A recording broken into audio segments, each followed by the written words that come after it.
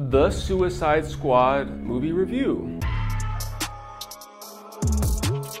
Hey, what's up guys, it's Josh here. Today I wanted to do a little movie review on The Suicide Squad from 2021, not to be confused with just Suicide Squad, which I think came out in like 2016. The original got such poor ratings and everybody seemed to universally dislike it kind of, so I really just took a hard pass from that movie. This movie is about criminals who are in jail, like famous criminals from I think the DC universe, and they get approached like, hey, if you go on this essentially like a suicide mission, and if you win or succeed, then you get to be free. That's kind of like the initial synopsis with this movie, but I felt like they expected you to see the first movie because they barely even talk about anything like that at all. There's very little story or things happening. It's more just kind of like random action kind of scenes. Let's jump into the pros of this movie. The pros is that I found it to be pretty blunt. I felt like every character was really going for it. There was nothing held back. I actually felt like they were even more blunt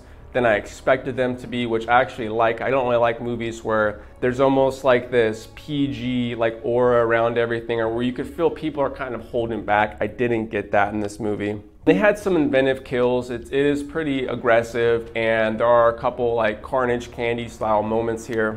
I really like that it was R-rated. You know, it just makes things just so much more enjoyable. This movie is kind of like a buffet of actors, abilities, colors. You know, that's what I kind of felt like with the whole movie. You have all this on the screen and not very much is specifically happening. There's not that much of a good story, but if you want really flashy explosions and colors and high tier actors, that's pretty much what's going on in the whole movie. It's very colorful. It's just kind of like a buffet of a bunch of different things to look at. But anyways, guys, that's been my pros of Suicide Squad. Let's jump into the cons of this movie. The cons is that I really wasn't invested in just about anything in this movie. I don't really need movies to have a specific story, but I just kind of felt like I don't know why we're doing what we're doing. That's kind of the main feeling I got most of this movie. I guess you could say, like I was saying, oh, you know, they're on a suicide mission and that's, I guess, what's going on, but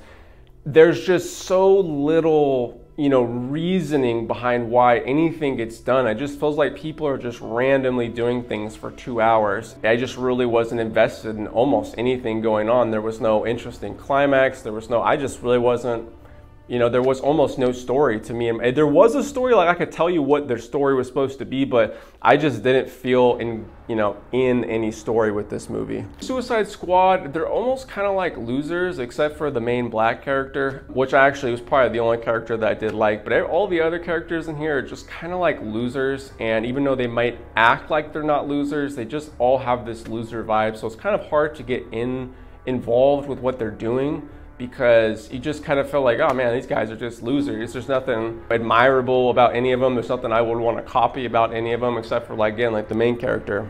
So they have like a boss in this movie, and I guess it's like the starfish boss, and I guess this was like a real boss in the comics, so I do appreciate that, but it was just kind of like what am I watching? Like there's a big killer starfish. For me, I just wasn't on board. They have a lot of quick meaningless deaths in this movie. I actually don't mind quick meaningless deaths or quick deaths because it kind of gives it something unexpected and a little jarring, kind of like wakes you up a little bit, but there's so many deaths in this movie that were just kind of like pointless. Like, it would have been nice if there was a reason behind all this happening, not just, oh, haha, he died like that, haha. That's kind of like what I felt in this movie. This was just my personal opinion. I think a lot of people liked this movie, surprisingly. If you like it, I would be very interested to see what you liked about it. Maybe I could kind of go in with a different mindset. I expected some kind of story here, some sort of story arc for me personally, and I didn't feel anything. If I were to say own, stream, or pass, I would say for me personally, pass, because there was just really nothing for me in this movie. There was really nothing